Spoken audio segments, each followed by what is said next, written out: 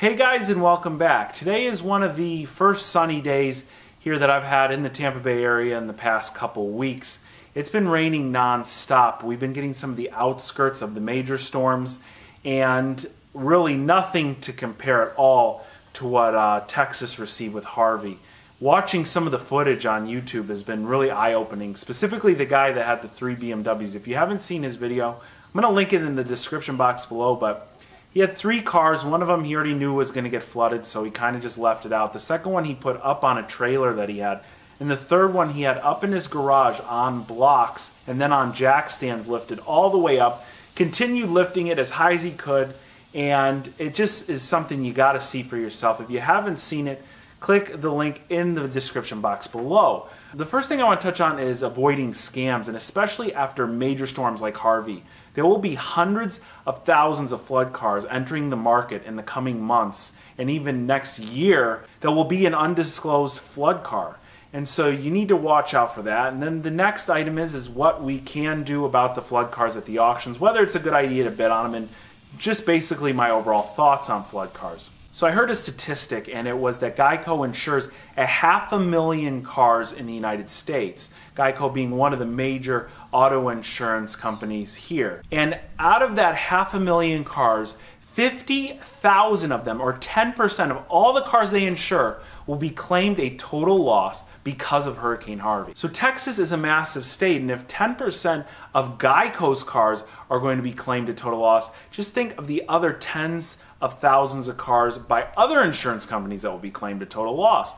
So it's imperative for you, if you're going out to be shopping for a used car, you make sure the one that you buy is not been in a flood before, or this also works for anything that was in a major accident and claimed a total loss by the insurance company. So since there will be likely tens of thousands of these flood cars entering the used car market, whether it's in some guy's driveway or at a dealership, one of the big things people are concerned about is title washing. That's where the car is flooded in a state like Texas, it's deemed a total loss and now has a Texas salvage title or salvage certificate. Somebody takes it to another state, does not disclose the damage, titles it, let's say, in California. And while it's difficult to do, the people that are in the business of scamming others kind of know which states and how to get away with it. So they go ahead and do that, and now they've got a car with the clean title in the state that they're in or another state. And they can just go and sell it to someone unsuspecting and say, hey, I've got a clean title right here. Even though the car was deemed a total loss, had a salvage title at one time,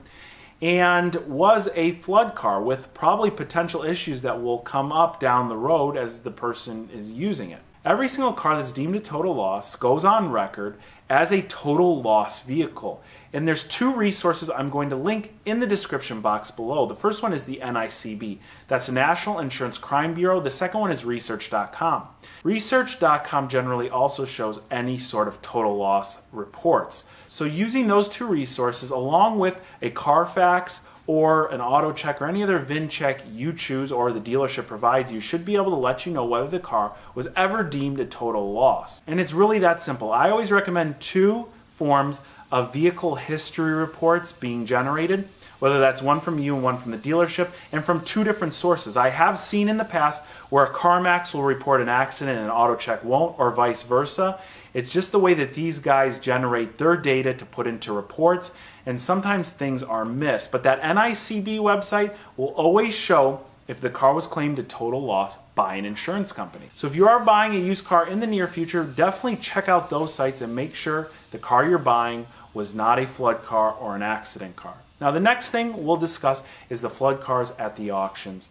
I've had one car that was genuinely flooded, not the Money Pit Jetta that had water enter in through a seam in the top. We're talking about a car where water rose up and into the floor area, and it didn't get much higher than that. But water is a major nuisance, especially the longer it sits in the car. Now in my situation, I was immediately able to push the car out of the water. I was able to get it running and clean everything up. And it took a lot of work, but it was pretty much fine after that. When we're talking about flood cars, especially cars that are in this major hurricane, a lot of the water damage is going all the way up to the roof of the car, and they're sitting in flood water for a few days at the very least. When water sits, it takes its toll. Water will corrode things mechanically inside the engine, water will corrode the electronics inside of the cabin. And you're talking about the potential of several components in your car needing to be completely replaced with new or used items. For me, I don't like flood cars because it just requires a lot of work, and in a lot of cases you'll see where flood cars are restored, and usually it's little minor details, but some lights might flicker or something just might not work 100%. Just not what I'm into. But if you insist, or maybe you want to buy an older car that's not that electronically sophisticated, you can generally bring flood cars back to a usable state. First thing I always tell people when they're interested in flood cars, go down to the auction and check it out. When the cars are at the auction, they usually have keys zip tied to the steering wheel or somewhere else in the car. The first problem that gives it is somebody might have gone and tried to turn that car on. Now, not all cars get hydrolock, but most cars will have water in the engine somewhere. And if you turn a car on while it's got a wet air filter, if it's actually got water in the engine, you increase the chance of issue and failure in the engine itself a lot more than it did before it was flooded. Like I said, when my car was flooded, I pushed it out of the water it was in. Then I made sure water didn't get up to the intake area before I turned it on, and everything ended up working out. But at auction, you just don't know if somebody tried to turn the car on, if somebody did turn the car on and then later it died. There's just a million different variables there. That's number one. Number two is the electrical failures in the interior. And you need to get familiar with the car you're buying and how many components it has electronically. This Fiesta behind me is actually a very simple car. It still has a lot of sophisticated electrical systems, but not as nearly as many as that Audi S3. And that will make thousands of dollars of difference in your rebuild process. Another thing is, especially on the German cars, these modules that are in the cars, the dealerships will sell you a module, but then tell you, hey, it needs to be programmed to your VIN number. That's extra money you might not have already been calculating into your rebuild. Besides that, you can expect your typical things to be destroyed. Interior pieces, whether it's the seats, the carpeting, even the dashboard, the longer the water sits, the worse off you usually are. It's not like if somebody had their car underwater, they went and immediately got it out of that area and then opened it up, dried it out. You just don't know the history of that specific car you're looking at auction. And when it comes to a flood car, it's generally always impossible to tell what the history was, unless someone was maybe vlogging while they were driving through water. So while I can't personally recommend flood cars at auctions, there are tons of people that do like them.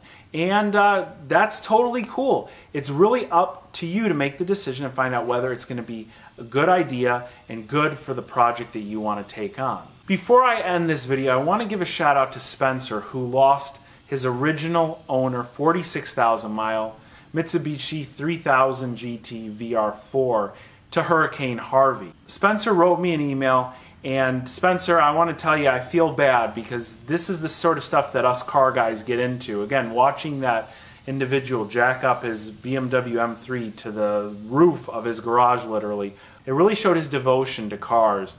And Spencer, I hope that all works out for you. I don't know how damaged your car is. I don't know how long it was sitting underwater, but maybe if these videos have inspired you to take on a rebuild project, you might already have your very own rebuild project. Just try and negotiate something out with the insurance company, and that's only if you feel that it will end up being a good decision. I know we didn't cover absolutely everything when it comes to flood damaged cars, but as always, if you have any questions about flood damaged cars or anything in general, don't hesitate to reach out to me. Everything you need to contact me is in the description box below.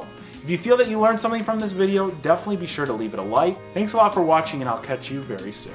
So this is actually how the chickens bathe. They go into this dirt over here, and they kind of wiggle around to get it all up in their feathers and cleans all the mites out and everything like that. And it's really nice to watch them do that because basically their house has been flooded over the last few weeks. Every time it rains, you know, coops, chicken coops aren't the most weather-tight things. I've got as weather-tight as I can. So what they'll end up doing during the day is they'll come and hang out with the cars, and then they leave a mess all over the floor. But hey, everybody's living, so we're okay with it, and just have to do a little extra cleaning up.